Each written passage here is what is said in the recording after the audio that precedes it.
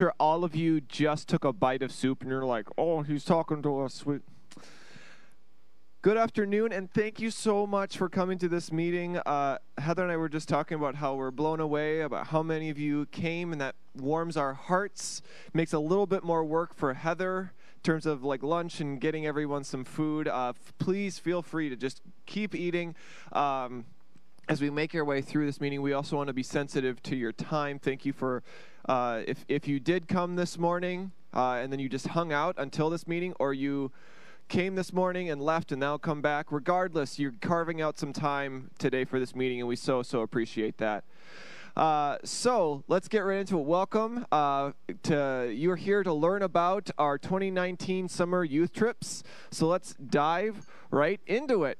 This summer, we are having service and learning trips.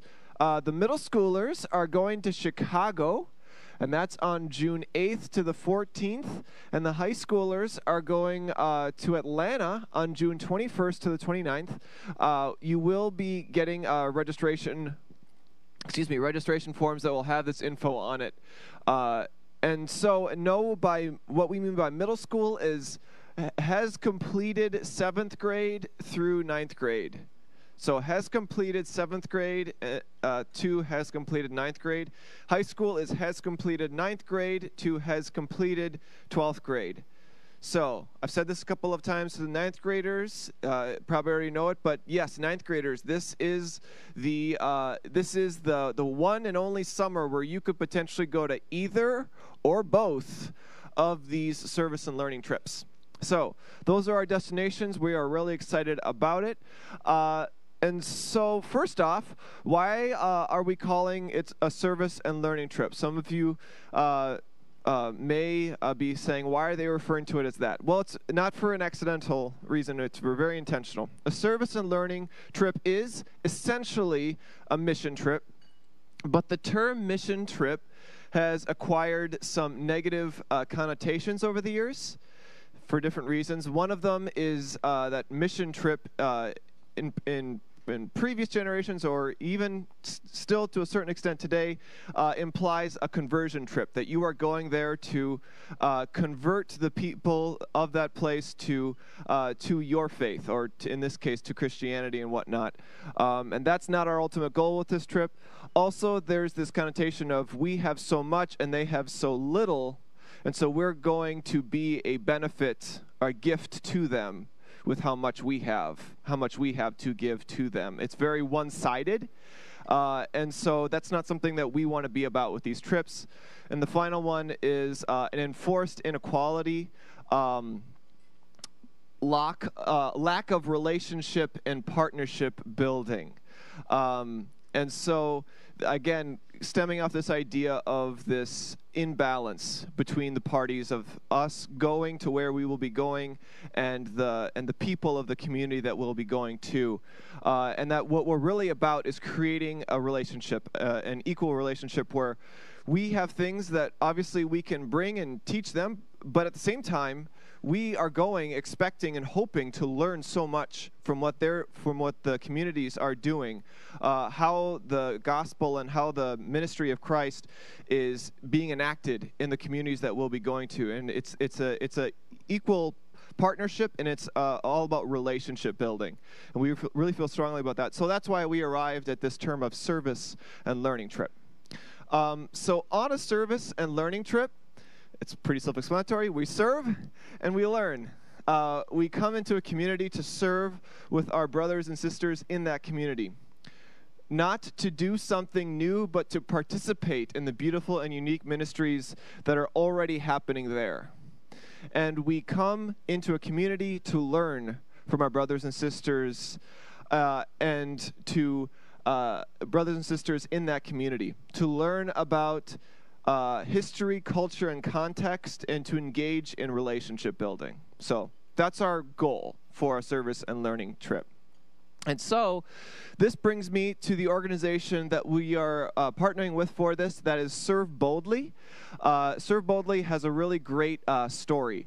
So Serve Boldly is a young and growing church youth trip nonprofit with roots in the ELCA, in our church, the Evangelical Lutheran Church in America.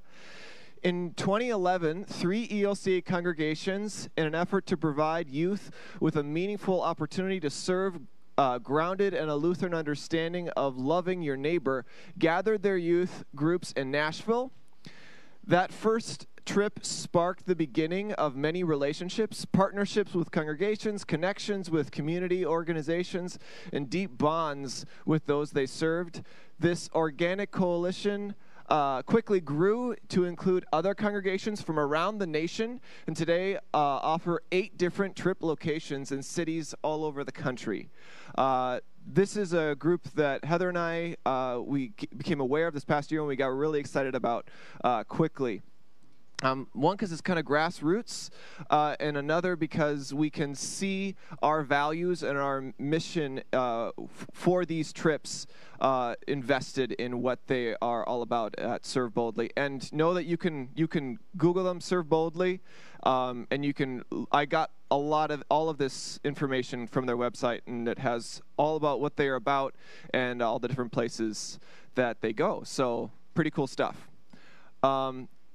And what's cool is we will be engaged with a congregation in Chicago or in Atlanta that is doing social justice ministries and is engaged in the community, is engaged in relationships in a very intentional way. And so we're really excited about that. So Serve Boldly has some values. Again, I got these right off their website, so I'm going to speak as if I'm speaking from Serve Boldly. Their first value is Lutheran. We are proud of our Lutheran identity, and it guides every aspect of our organization. The very call to serve comes from a deep Lutheran passion to love our neighbors. Our programming, worship, themes, devotions, and all reflect a Lutheran theology centered on the grace and love of God. We are happy to further the ministry of ELCA congregations in each community we serve. Another value is accompaniment.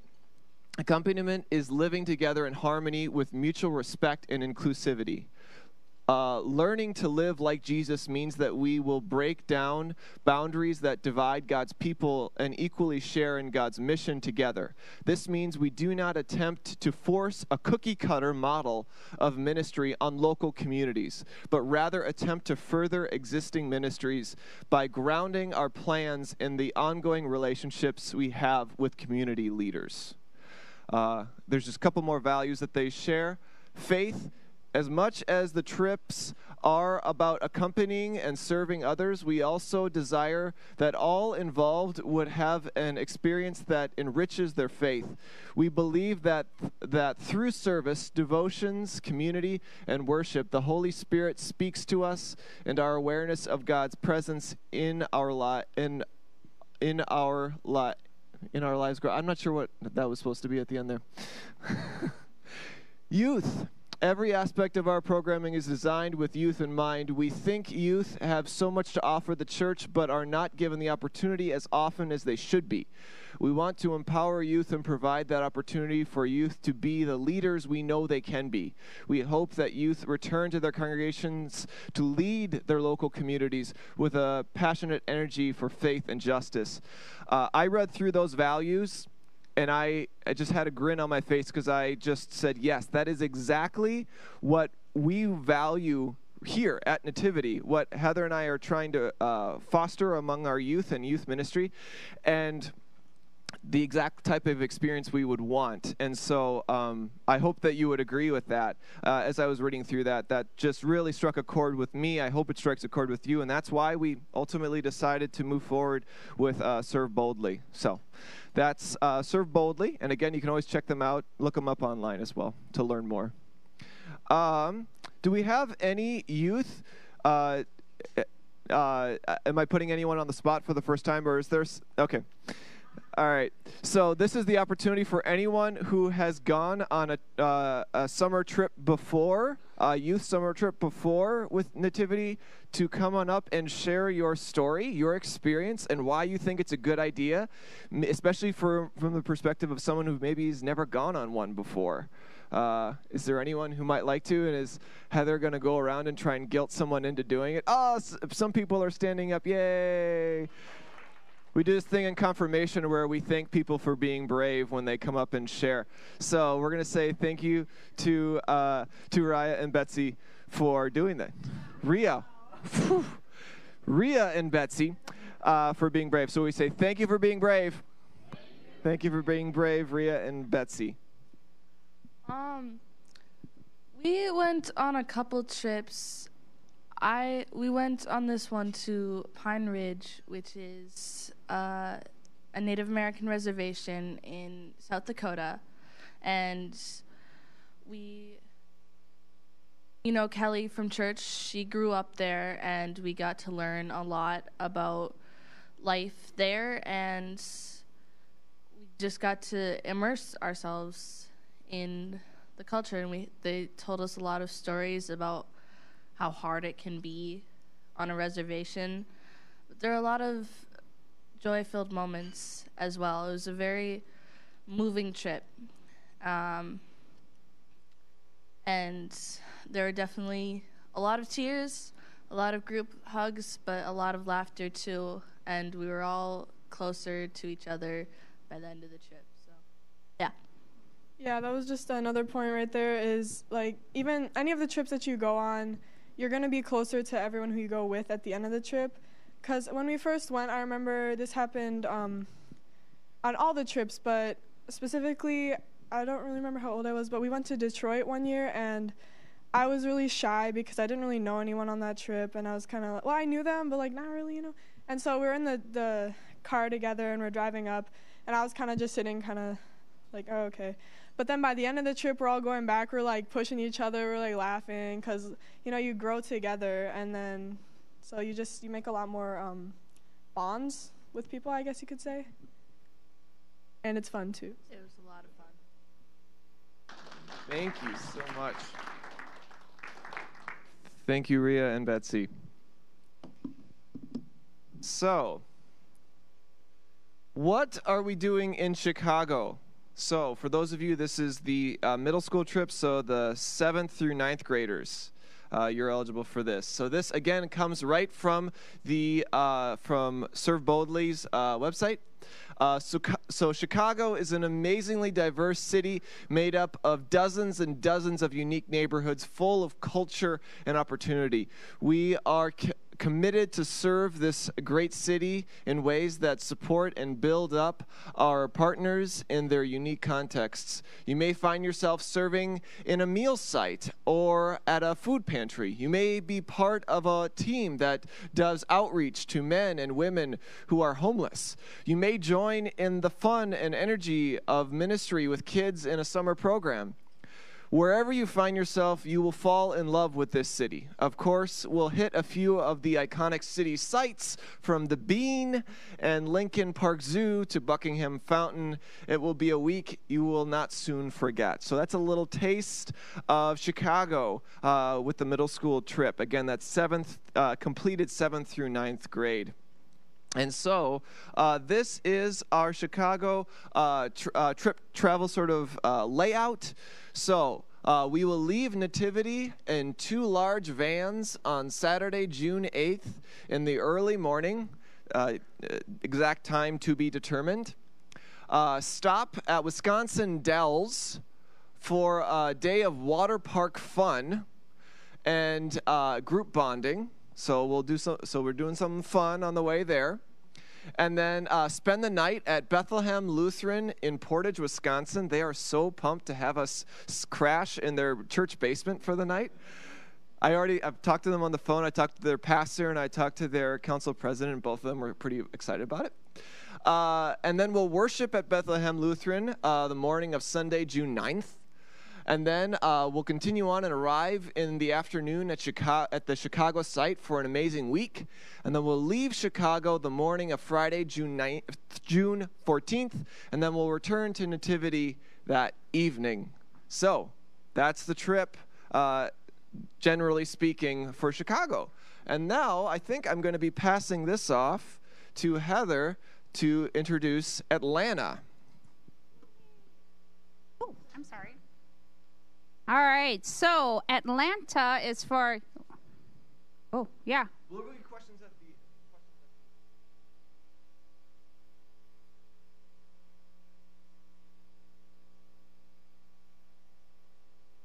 So for Atlanta, this is for high school students, so 9th through 12th grade, and you did not mishear that, 9th graders, you are eligible to go on either or both if your parents give you permission. So for Atlanta, so Ben put these slides together. I asked him to, so I'm not totally throwing them under the bus, but I completely have to read them to you. So again, this is from the website. Come to our new site in Atlanta and serve with a focus on civil rights and Martin Luther King's legacy. While you spend plenty of time feeding the hungry and engaging in other meaningful ministry, you will also visit the Center for Civil and Human Rights and other important historic locations. By learning from our nation's history and understanding of the current struggle some still face, you will be serving your neighbors and growing and gaining compassion for all of God's people. I emailed the site director down there because I was hoping for a little bit more information. I mean, it sounds great. And he said they are still putting the summer together. Although we have been referring to these trips as service and learning, I think it would be more appropriate for Atlanta to say this is a learning and service. Our service times will be cut down by about half, and we will spend more time engaging in a learning environment. One of our other stops that they assured me we will be going to is Ebenezer Baptist, which was MLK's church that he preached out of. So I'm really excited for that. What it's going to look like is we are going to leave Nativity in a large van on Friday, June 21st. I don't know. It is a very long trip, and I will tell you it is good that it is June 21st because that is the summer solstice, and we will need as much daylight as humanly possible. Our plan is to drive 3/4 of the way. We are going to be in that van for 13 to 15 hours. It is a heck of a trip. We are probably going to leave before the sun is awake. And you guys can roll out of bed wearing your pajamas and roll right into the van and go back to sleep. That's cool. We are going to be staying somewhere in Tennessee. And we say somewhere because it is either going to be Nashville or Memphis. I am going to work with our team who ends up signing up to decide which location we're going to stay at. We are going to spend the night there on Friday evening. Saturday, we're going to wake up and we're going to be able to explore that city and historic sites that that city offers us. And group bonding. Yeah. We'll spend the night again. And then in the morning, we'll wake up, we'll worship, and we will finish the drive to Atlanta. Okay, and we'll arrive in the afternoon. On the way home, we're going to leave Friday morning. Hopefully, we're going to make it to St. Louis. We think, question mark, maybe. We have to figure out our full itinerary. If you were to drive straight through, though, it's a 17-hour drive, so it does require overnights. So this is why this trip is a bit longer. You are going to be absolutely exhausted, but hopefully filled with renewal and new energy and new spirit after learning about civil rights in a more complete fashion. Okay. Oh, do you want me to do this? Go for it. All right, typical day on site. Breakfast. We wake up, we eat, right? We're hungry. Morning devos. You're going to spend about a half hour. This is for both locations, by the way, Chicago and Atlanta. You're going to spend about a half hour in a devotional period with some scripture and journaling. It is time for you to be alone with your thoughts and prepare yourself for the day ahead. From 9 to 3, we'll be on ministry sites, that is serving others. And then free times and shower time. Dinner. Evening activities will vary. Those will be the times when we're going to the museums, or if you're in Chicago, going to the Bean, going to the zoo. That's like fun time. And then worship. So what might be different for this trip than yous that have been along on others is that because we are working with Serving Boldly, we will not be the only church there. You will be making new friends from who knows where. They could be from Massachusetts. They could be from California. They could be another Minneapolis congregation. but you're going to end up sharing this week with them when we're on site. So we've got worship, which is whole group, and then church time.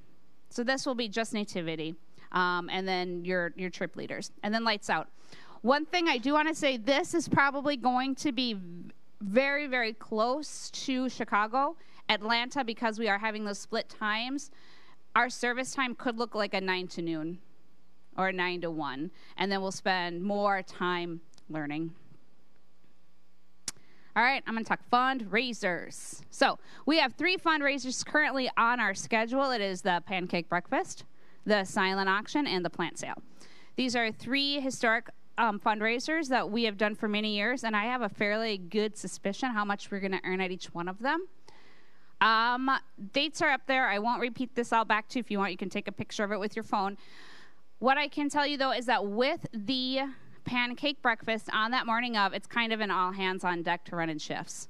Because we no longer have the 1040 service going on, we are going to have our pancake breakfast in this space, so that will make it a little easier rather than having to haul dishes and food up and downstairs. Silent auction. We moved forward in the calendar because the end or the beginning of summer, the end of the school year is a really challenging time. And this is just 2 weeks before Easter, so we can build Easter baskets. Isn't that fun? And then plant sale, that's pretty historic. We do that every year. What we are looking for, though, and maybe this is going on. Okay, if you are benefiting from fundraisers, we anticipate your participation in them. However, we do also need a committee of 6 to 8 people to kind of chair it, to plan it, to figure out advertising, to work with our calendar, and to recruit the rest of the team and figure out the shift schedule. So just know that those are some expectations that we do have. So registration forms, I do have them if you're ready to sign, or you can take it home if you need to think about it. $100 is due for your deposit. If you choose to participate in all the fundraisers, you can expect to pay $300 in total. So $200 more throughout the course of the next 6 months. If you say, our family is busy, we just don't have time, and we'll be honest, we don't need it, Heather, that's fine, your bill is $650. So you can see that's how much we anticipate earning. Now, if you're looking at that $300 and going, Heather, we got a budget. I don't know if you know tax season has shifted things around a little bit. We always have scholarships available. Always, always, always. And if you want to add more than those 3 fundraisers, I can work with you to figure out what we can work. These numbers are based off Serve Boldly needed to have a placeholder sort of group size. And so this is based off of a size for middle school of a group of 12 middle school youth with 3 adults, so a total of 15 in a group. And then a high school size that we based off of 8 youth and 2 adults going with. They already know that those sizes of groups are susceptible to change. We hope we'll at least meet those numbers. If not, it would be great to exceed them and have to deal with that. And if the group's bigger than that, then your price tag will go down because more people are contributing. So just so you know. And I think the next slide.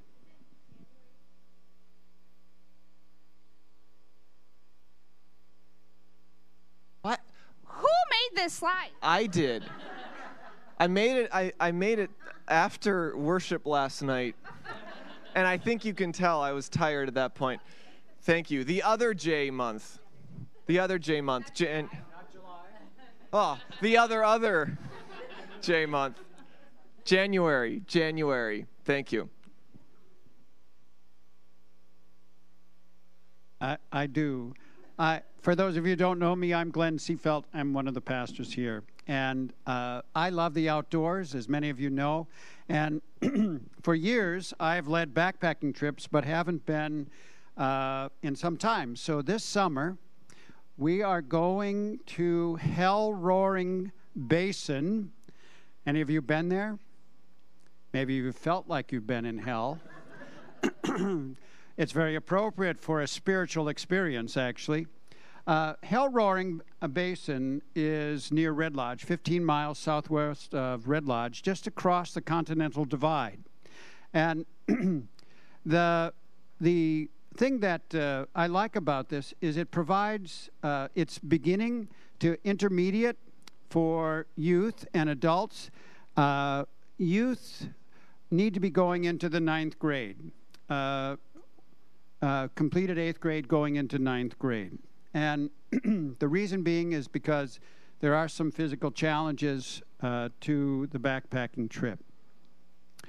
I need to tell you a little bit more about the difficulty. One of the things we're doing to make it more of a beginner is we will be driving up to a high plateau and then hiking into the valley rather than hiking up and then hiking down. Any of you backpackers? Some of you are backpackers? Okay. Well, the good thing is if we can get the vehicles, we'll be renting vehicles. If we can get the vehicles that can get up the very, let's just say it's a faith experience to drive up the road. It's basically a gravel road plowed into the side of a mountain with no guardrails. I know that, but you got to have faith, right? You got to have faith. So the plateau, we park up there and then we hike down into the valley. In the valley, we'll do base camp, which means that we won't be moving every day. And there's opportunities for, I think I have a bigger picture of there, the one on the, shows more of the lakes. There is wonderful cutthroat trout in these lakes, so if any of you are a trout person. But each day we'll be taking day trips, and some of those will be peaking. Any of you know what a peak day is? It's basically you climb to the highest elevation or the peak in the area, and weather permitting. So we are leaving on Saturday the 20th, and we'll return the following Saturday on the 27th. Now the cost at the outside, this is a conservative number. It won't be more than $350 unless for some reason gasoline goes through the roof. But here's the challenge. We can only take 15, and if we have more than that, then we'll have to take 2 groups, and that we can do that. So my wife and I will be leaders on the trip. Derek Blanksma, who grew up in Montana, grew up in this area, is a tremendous geomorphologist, which means he knows a lot about rock and formations and fossils. And one of the things that I guarantee is we will eat really well. That's a promise. You've maybe been on backpacking trips where you skimped on food. It's been all the dehydrated stuff and everything tastes the same, looks like mush. We take in real food and we enjoy the local fare, like trout and trout dinners and homemade bread and pies and cakes and all those good things. So, questions about this backpacking trip? Yes, Miss Heather. You know, I don't know that, but they have moose. It's not the same, not to be confused. Other questions?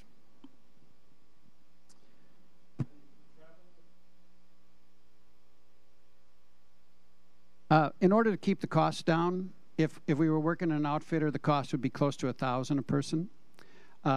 So we have all the backpacks, we have the tents, we have all the gear, so we keep the costs down. And if anybody, like I said, $350 at the outside. If we spend less than that, we'll reimburse people for that cost. So we provide it all. If anybody needs equipment, including sleeping bags or sleeping pads, so they don't have to buy a $70 or $80 pad or $100 sleeping bag, we have those as well. A few years ago, a very generous donor donated some money so that we could purchase equipment so that we could help youth and adults experience the backwater, backlands, outdoors without having to spend a lot. Okay. Other questions? One of the things that's important is because this trip will fill up quickly, it is open to adults and youth. So adults in the room, youth in the room, just let me know. Is there a registration form for this coming, or do they have one? Not yet. There will be shortly. There will be on Wednesday for sure. All right. Are we waiting on? And there'll also be online, right? Okay, great. Thanks, Tom. Thank you, Pastor Glenn. We have, yes, so we do not have a registration form for the wilderness trip yet. It will be coming real soon, and we will make sure that you get that information, whether it's online or tangible paper, in your hand.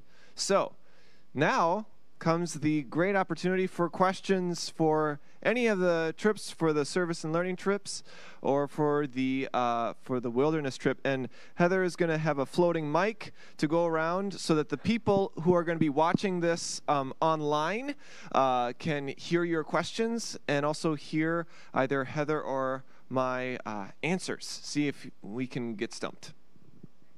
Where are we staying in Chicago?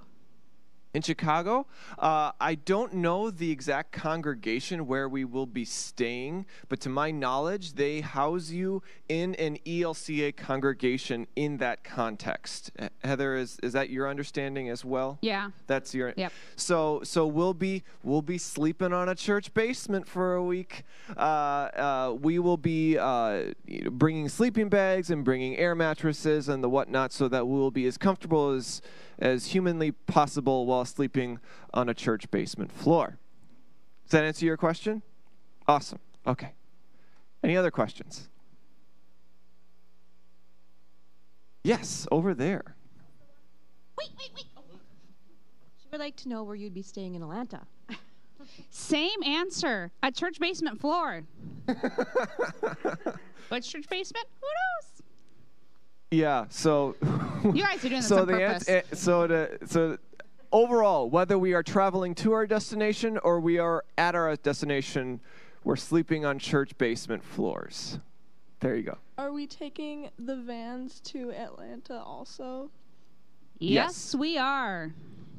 Yes, and that's why that's a big reason why we are giving the deadline for the registration, so that we know what our group size is, so we know how many vehicles the 15 or 12, 15 passenger vans we need to reserve to rent and all that. So, yeah. So for the wilderness trip. Sure. If adults have limited vacation time over Sure. the summer and a youth who's extremely interested in attending, Yeah. can you sign up a youth without an adult with, or is that something where you're expecting pairs?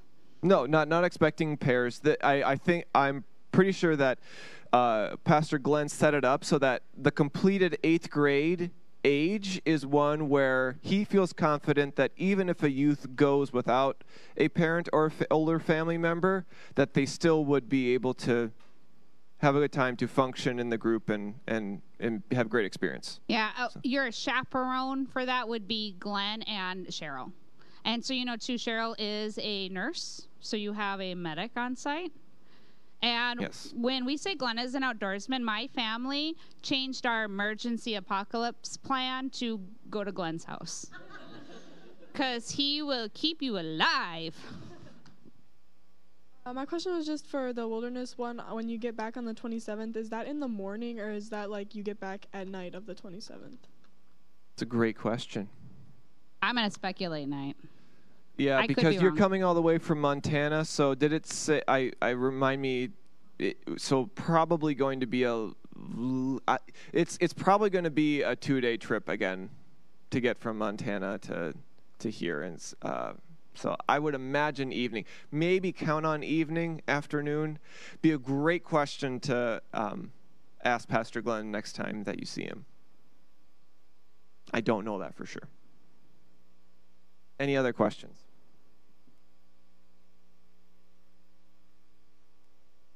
Oh, we got another one.